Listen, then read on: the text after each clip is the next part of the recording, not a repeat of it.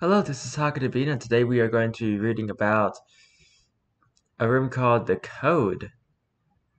If you like this video, please leave a like on the video, comment down below, and subscribe to the channel. Now let's get right into this. The Code. Survival difficulty. Class, fixer-upper. Big messes everywhere. Really easy to get lost. Lots of mean entities. The Code is the very latest attempt of ours to spruce up an otherwise unlivable level. While it hasn't been successful quite yet, a little vigor and some trial and error might do us some good. I don't know if I pronounced that right. Just look at this place. The coloration is terrible. Description. Oh boy, where to start with this level? When we first learned of it, the reports varied widely from person to person. It was a real mess. As turns out, a little bit of each account ended up being true. The level changed so often that almost anything is possible in its generation. Walls clip between each other all the time, the floors are hideous, there's terrible bright lights that flash from every window. What's worse is that there are entities everywhere. Non-exaggeration.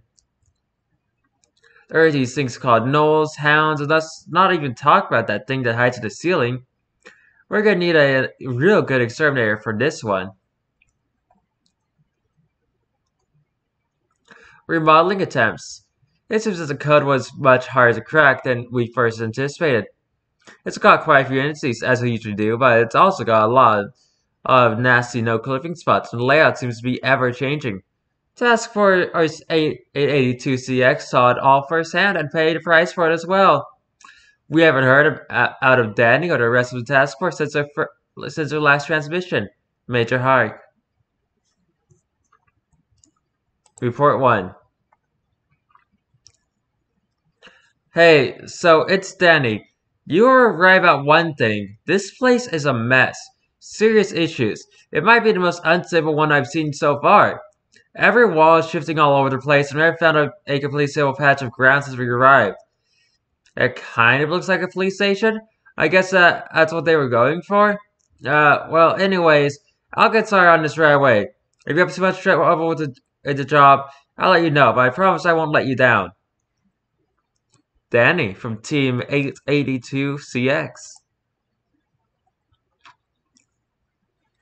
Danny here again. So we've had quite a few of our guys clipped straight through the floor already. But I think we're making progress with that. The freshers aren't helping as much as usual, but at least the floors aren't making that sound anymore. So that's good. All of our basics, that's what NC132, the other tab that you see up in the corner there, is just wired off somewhere. But you know how those idiots are sometimes. There's also these things I think we were briefed from before. The men call them gnolls. They're weird black blobs that float around and scream at anyone they see. Can't stand the things. Obviously, otherwise this place isn't too bad. Jim got crushed between one of the walls, but that stuff's inevitable. Danny, Team 882CX. We found where all the basics went. It's not good. I need backup. Now, sit in as soon as you read this. Thanks. Hey, didn't send the backup, huh? Well, good for you. Anyways, turns out the basics are mad. Really mad. They've sent something like them after us. And it's been pulling guys up into the ceiling, which isn't so good. Not sure where it's taking them either. So, yeah, we polished the floors a little bit, though. And the final report. It got bigger. This was a bad idea.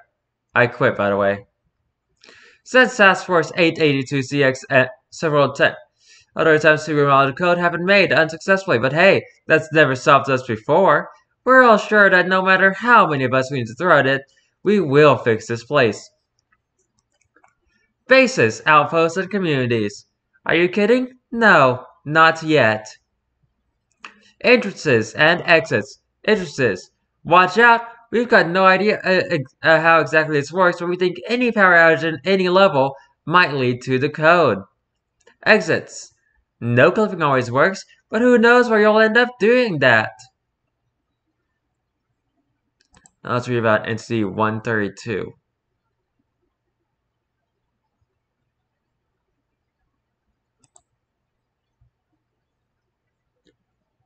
Oh my goodness.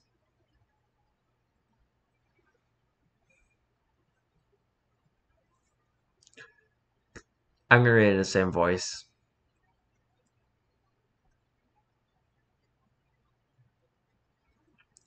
Entity 132. Entity number 132. Habitat.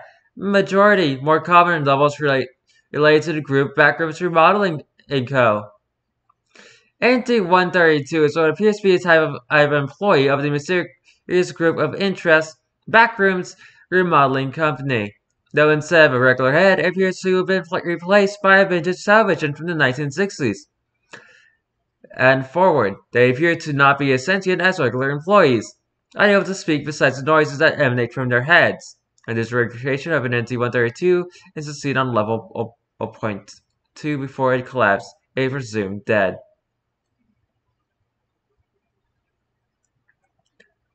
Anyway, what was I saying? Oh yeah. Unable to speak besides the noise that emanate from their head, and only able to accomplish simple movements. Instead of a regular insignia that would regularly be there's a ring placed on the metal used. All insignias on NT-132 instances are replaced by cloth patches ironed onto the berets. This may suggest that NT-132 instances are the lowest possible rank, perhaps used as a punishment for employees who failed their purpose. More research pending. Behaviors. NT-132 instances can be found throughout the backrooms, appearing to wander in any direction. Compared to their hierarchical counterparts in backrooms around in company, they are considerably less able to perform cognitive function and movement.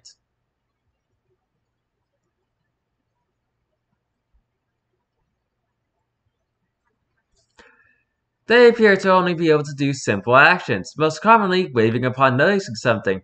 They also do not appear to register anything said to them, only sometimes tilting their head in confusion.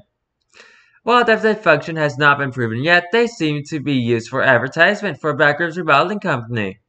Many separate housing and remodeling ads play on their screens as they walk, and sometimes cut suddenly to a different one as the previous one had, even if the previous one had not finished. Instances of NC-132 by all means are average backrooms remodeling company employees, the only difference between their heads replaced by vintage televisions. So the televisions run adverts for backrooms remodeling company services, including but not limited to housing, remodeling, furnishing. No power source is connected to the television itself.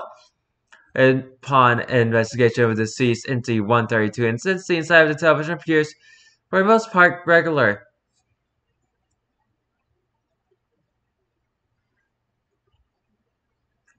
Discovery. A corpse of an NC-132 was found on level 188.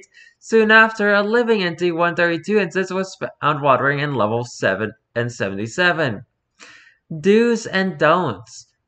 Do leave NC-132 alone. They are harmful. Don't patronize or attack NC-132 instances.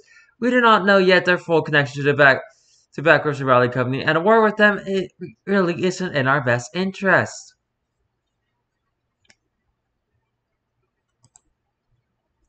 They're also apparently called the basics. I'm not sure if that's like some form of slur or just a different name for them. Anyway, if you like this video, please leave a like on the video, comment down below, and subscribe to the channel. I have no idea what I'm going to be doing tomorrow, but until then, goodbye!